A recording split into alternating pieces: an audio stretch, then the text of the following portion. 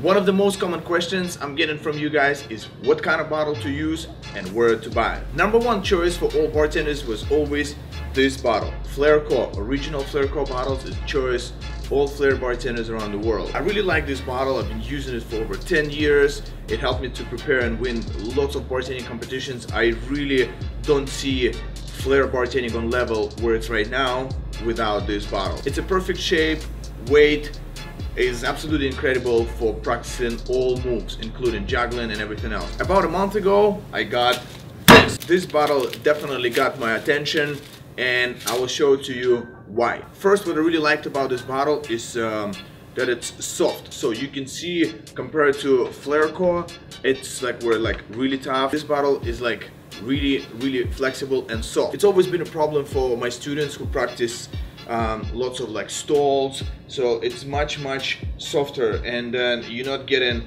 hurt as much as, let's say, if you practice with hard plastic like this one.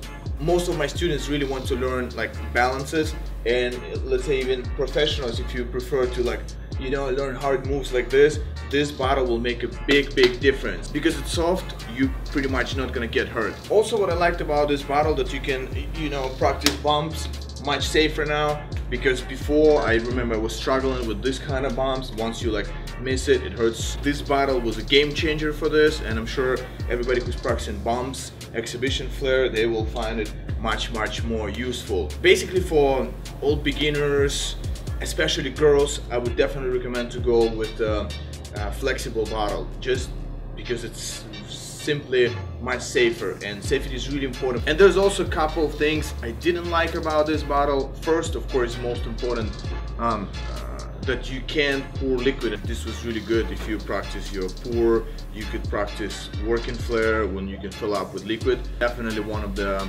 downsides that you can. Also, if you're practicing a lot of snatches into the shaker, you will find it a little kind of uncomfortable compared to Flairco, which is totally perfect if you do like throw, and it's like really smooth. You feel it that it gets into the shaker, and it does not stack there. This one is definitely a challenge. So if you're practicing a lot with shaker, you could see that it's just really stuck there. No big deal though, because I wouldn't recommend to use a lot of those moves anyway.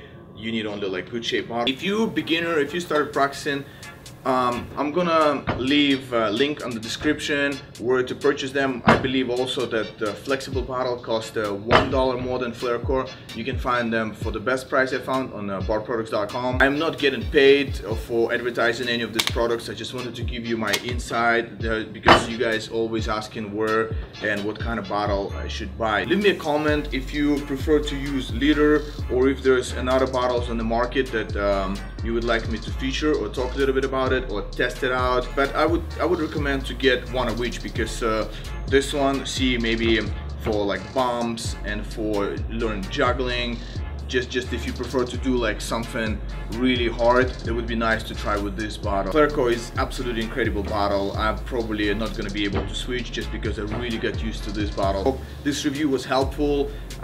Thank you so much. So don't forget to like and subscribe. I'll see you next Sunday.